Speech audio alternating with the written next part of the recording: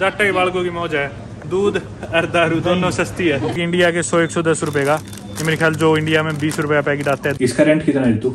Almost इसका 9। शाही paneer almost 10 euro, 800-850 रुपए। London और पेरिस के बीच में यहाँ से डायरेक्ट ट्रेन की कनेक्टिविटी है। ये जो एरिया है बाहर, इसे बोलते हैं लिटिल इंडिया। हॉट वाइन है। हॉट वाइन तो आप आइडिया लगा सकते हो कितना महंगा है पेरिस टूरिस्ट के लिए, स्पेशली इंडियंस के लिए।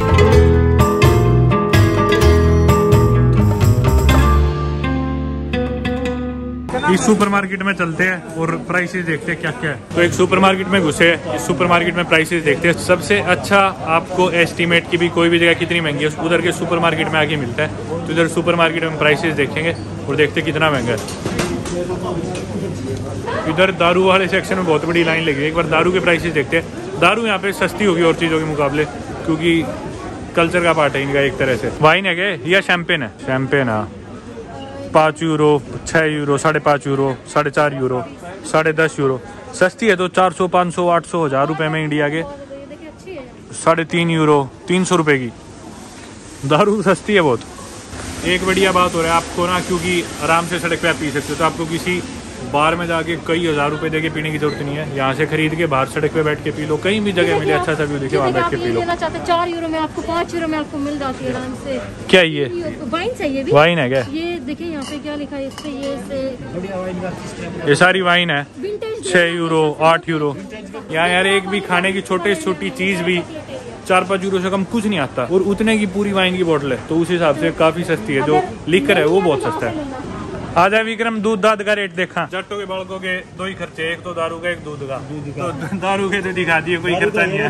दूध का दिखाते हैं। ये दूध है ना, ये दूध है फ्रेश दूध, मिस बायो का जैसे दूध, ताजा दूध नहीं होता। ये वो वाला दूध है, इस वजह से ये कॉस्टली दूध है मोस्टली। ये 1.5 यूरो का 1 लीटर। हाँ, ये 1.25 यूरो, 1.5 यूरो का नॉर्मल जो दूध है। दूध जो है जैसे आपने देखा 1 यूरो में 1 लीटर दूध 1.25 यूरो मिल जाता है। मतलब 100 रुपए के अंदर 1 लीटर दूध मिल जाता है। ये पूरा डेयरी का सेक्शन है। इस तरफ ये सारे चीज और पनीर का सेक्शन है। तरह तरह की चीजें हैं। आपको पता है स्विट्जरलैंड की चीज बहुत फेमस है, स्विस चीज। स्विट्जरलैंड के पास में ही फ्रांस है। तो इधर भी तरह तरह की चीज है। आप चाहे रोज पूरे साल में अलग तरह की चीज खाओ, आप फिर भी चीज रिपीट नहीं होगा, इतनी चीज है। इधर सारी दही वगैरह अलग अलग तरह की। इनका रेट देखते हैं। 2 यूरो, 2.5 यूरो में आपको तकरीबन इतने सारे ये सारे 2.5 यूरो में 2 यूरो 21 सेंट में आपको सारे दिनों का पूरा पैकेट है। 8-9 का ये 200 में 8 डबिया दही की मिल जाएगी इंडिया 200 रुपए में। ठीक है यार, जट्टा के बालकों की मौज है। दूध और दारू दोनों सस्ती है। दूध दही दारू तीनों सस्ती है। बाकी चीजों से अपने कोई मतलब नहीं। ये सारा सी फूड एरिया है यहाँ पे। फिशिंग एरिया है। पूर्बिया के बाल का खातर ये एरिया बेस्ट है। ये देखिए, ये आप लेना चाहिए भाई। फ्रूट ले लो, लेकिन वो स्वाद जो अपने इंडिया का है। ये 4.5 यूरो के फ्रूट्स है थोड़े से। इतने में तो हाँ 5 किलो ले लो। ये तो पैक था कटे हुए पीसेस। ये वैसे लोग होल फ्रूट्स वो सस्ते पड़ेंगे आपको। इनके रेट देखते हैं कितने किलो है। 3 किलो 4.5 यूरो के, 400 रुपए में 3 किलो। लास्ट में ले लेंगे। और बाकी उड़ते लेने का फायदा को नहीं, उड़ते ढो के उड़े जाओगे, उड़े लोगे दौरे को नहीं के कोई। ये क्या चीज है?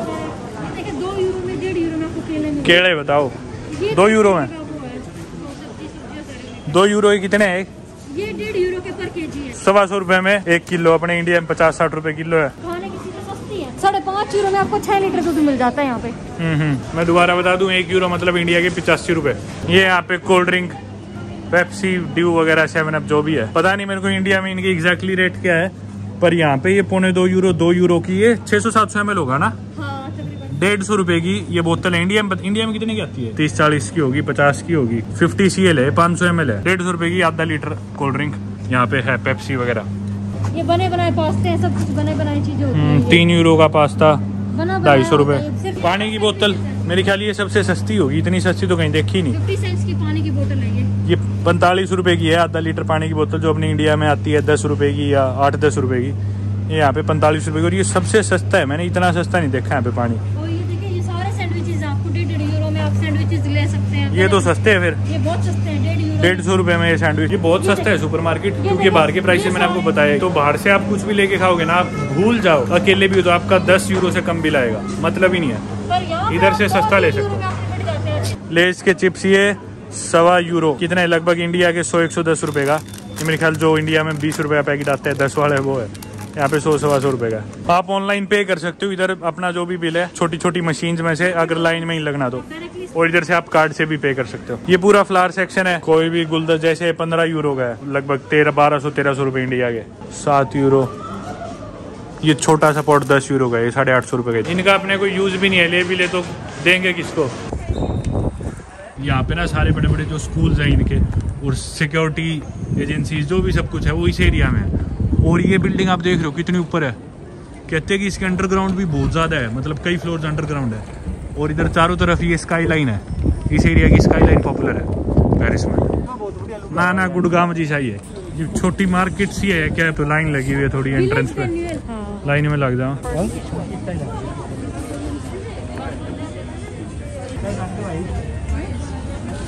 यहाँ पे जैसे अपने इंडिया में नहीं लगाओ, वो क्या लगा वहाँ पे लगाओ, मेला हाँ मेला, ट्रेड फेयर। हाँ ट्रेड फेयर है यो।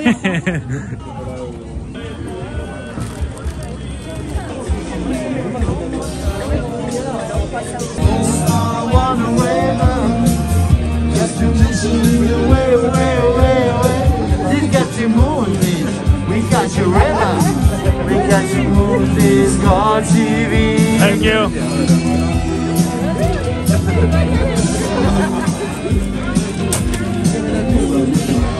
A bientôt, ciao ciao.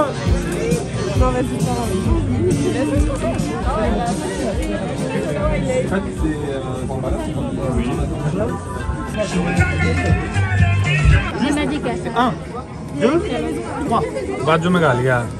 Ok. Et après le foulard qui est dans la main. Tu prends, tu le lances. Et tu vas le rattraper. Allez récupérer le foulard. अगर test करनी है hot wine है। Hot wine You want to taste it? Which hot wine है, test करनी तो करो। No, नहीं test ना। 4 यूरो छोटा है, तो ट्रेबो। बोतल आओगी 4 में पूरी, आ जाओ। इतना बढ़िया काम हो गया यार, है ना? तकरीबन कितना खर्चा होता है अगर जितने कंट्री खुद को नहीं हुआ रास्ता तो। बैठो, अगला यार रुक जाइए। को बैठ जो, कोई ना गोडे दुखने लग गए।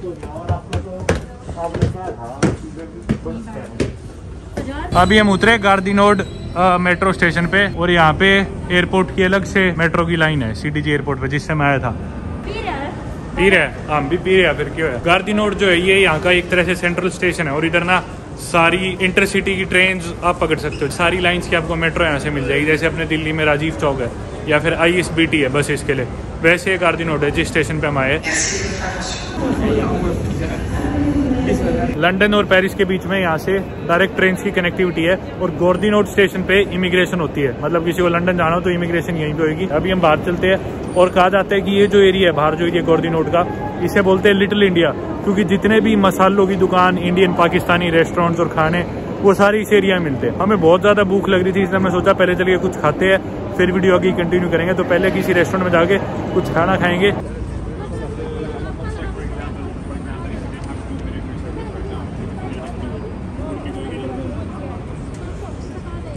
इधर तो अभी तक तो इंडियन कुछ ऐसा लग नहीं रहा, ये तो बहुत ही ज़्यादा प्रॉपर फ्रेंच स्ट्रीट लग रही है। हाँ, इसके बाद फिर ओहो सकेटर, ठीक है ना, अब इतना टाइम और ज़्यादा टाइम तड़या होगा। इंडियन है वो।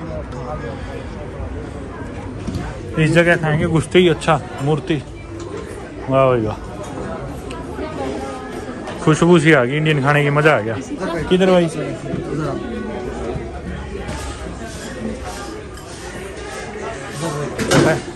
थैंक यू भाई। बूम।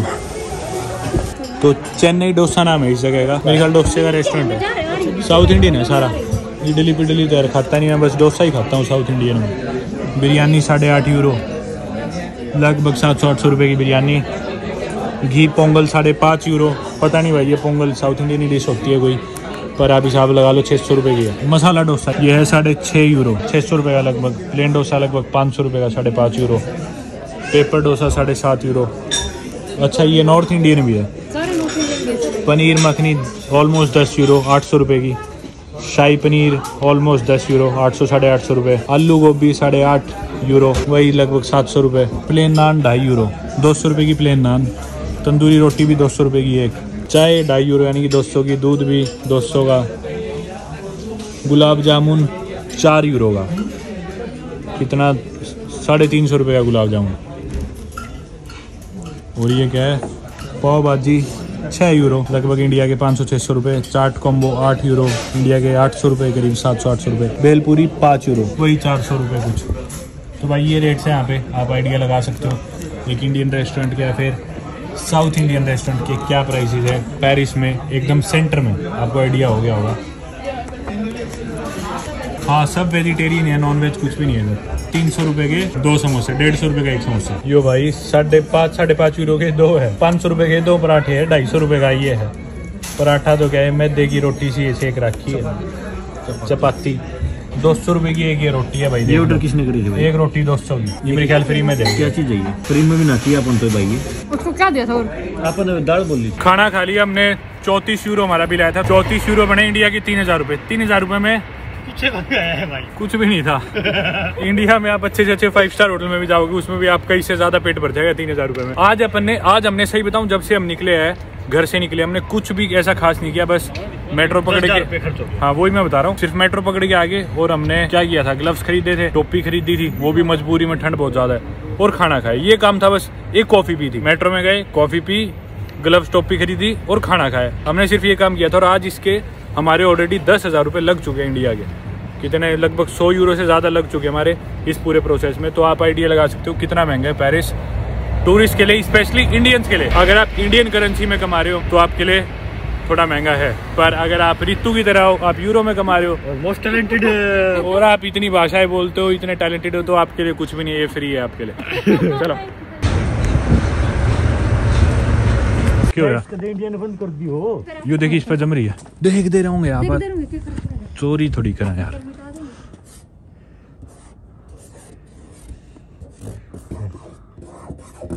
पूरे यार मान जो है, अगर समझावा तो। हाँ, मतलब धक्का कौन करे? ताली पा देगी। चलो।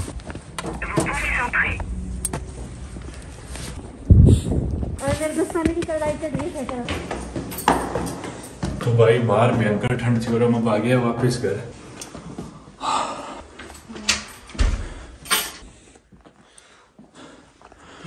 सब कुछ हाँ मेरे है, मोस्टली ऊपर वाले मेरे है, नीचे वाले मेरे को नहीं। ये किचन है रितु के फ्लैट की, गैस ऊपर, चिमनी, सिंक, और ये पानी ताजा बोतल लायक रहोगे सारी। हाँ, बोतल है सारी, पीने के लिए बोतल यूज करें यहाँ पे। ये फ्रिज। एक बार मैं फ्लैट दिखा दूं, ये फ्लैट है भाई। एक कमरा ये है, इधर ये बाथरूम कम टॉयलेट, ये कॉमन एरिया है जिधर हम बैठे थे, विक्रम बैठा है। हमारा रूम ये है जो मैं दे रखा है, मेरा विक्रम का बहुत ज़्यादा बिखरा पड़ा है अभी। और रितु का कमरा ये है, ये मेन एंट्रेंस है। दिन के 12 बजे निकले थे, रात के 12 बज के फाइनली आ गए। बहुत ज़्यादा चले आज तो, कई किलोमीटर चले और थकावट होगी थोड़ी सी। पर एनीवेज, रितु का जो घर है ना, वो थोड़ा नॉर्थ में है पेरिस के, बिल्कुल सेंटर में नहीं है, तो मेट्रो से आने में 2-3 मेट्रो चेंज करनी पड़ती है और 1 घंटा लग जाता है। इसका रेंट कितना है रितु? ऑलमोस्ट इसका 900 रेंट है, यूरो, प्लस इलेक्ट्रिसिटी एंड जो वाटर बिल है वो अलग है, एक्स्ट्रा में इसका। पानी बिजली अलग है, और रेंट इसका 900 है, 900 यूरो। 900 यूरो। तो 85-90 हजार हम मान ले, पानी बिजली मिला के 90 हजार। हाँ, ऑलमोस्ट इतना आप लगा सकते हैं। और ये कितने गज का होगा यार मेरे ख्याल से? तो 60-70 गज का होगा फ्लैट। 3 पीस बोले इसने यहाँ पे, नॉर्मली 2 पीस प्लस ऑन सालों बोले यहाँ पर उसने। 2 पीस मतलब 2 कमरे? ये जो 2 कमरे, वो कमरे जो एक है वो एक तरीके का पूरा का पूरा कॉमन रूम है वो। इस छोटे फ्लैट का किराया वो 90 हजार मान लो आप। और छोटा मोटा सामान मिला के, सफाई सुफाई का लाख पड़ता हुआ। हाँ, लाख पड़ जाए हर महीने का। और खाना पीना तो लग, खाना पीना नहीं आ रहा, वो लग रहा है। हाँ, देख लो आप कितना महंगा है। और हमें नहीं पता था पानी का भी बिल है। मैं और विक्रम तो नहाएगी, एक कट्ठे नहीं नहाए थे, अलग अलग नहाए थे, पर मैं भी पूरी टंकी खाली कर गया। यो भी गर्म पानी सारा समड़ा दिया मन तो। मतलब इतना ज्यादा बिजली पानी सस्ता है, मतलब इतना ज्यादा भी नहीं है। आपका सस्ता हमारा सस्ता लगे। 100 यूरो 150 यूरो 100 यूरो 150 यूरो अगर देखकर मीन्स अगर यूज नॉर्मल तरीके से करें 150 यूरो तो भाई 12-13 हजार हो गए, इतना आपका पड़ जाए। और अपने ये फ्लैट दिल्ली में होता तो इसका किराया मेरे ख्याल से 10 से 15 हजार के बीच में होता दिल्ली में, तो पूरा 8-9 गुना किराया ज्यादा है यहाँ पे। और चीजें आपने देखी, हर चीजों की 250 रुपए की रोटी, 200 रुपए की एक रोटी जो अपने 5 रुपए की आएगा भाई, बहुत 500 रुपए की वो पराठे से 500 का पराठा बिरयानी के बहुत महंगा है इस हिसाब से देखे तो। अगर आप इंडिया से आए हो, आप इंडियन करेंसी में घुमा तो उस हिसाब से महंगा। जिन जगहों पे मैं जाता हूँ या फिर आप जो मेरी ऑडियंस देख रहे हो या फिर मैं भी हूँ, हमारे लिए थोड़ा ये कॉस्टली है। पर पेरिस वर्ल्ड की टॉप सिटी है तो वर्थ इट है। मींस अगर इतना एक बार आप जरूर आए, आप महंगा जरूर है, एक बार आप सेविंग करके आए, पर आए तो प्रीपेड हो गया, ये ना सोचना आप 100-150 रुपए में खाना खा के सीख जाओगे, रोटी आएगी नहीं तो। एक विक्रम इंडिया से बाहर पहली बार आया और पहली बार ही सीधा पेरिस आया। पहला ही इसका वीजा शेंगेन का फ्रांस वीजा, पहले ही इसकी विजिट सीधा पेरिस आए, जो वर्ल्ड की फैशन कैपिटल भी बोलते हैं, मोस्ट रोमांटिक सिटी भी बोलते हैं, फ्रेंच लैंग्वेज को भी सबसे रोमांटिक लैंग्वेज बोलते हैं। तो बहुत अलग अलग धारणा है अच्छी पॉजिटिव वे में फ्रांस की।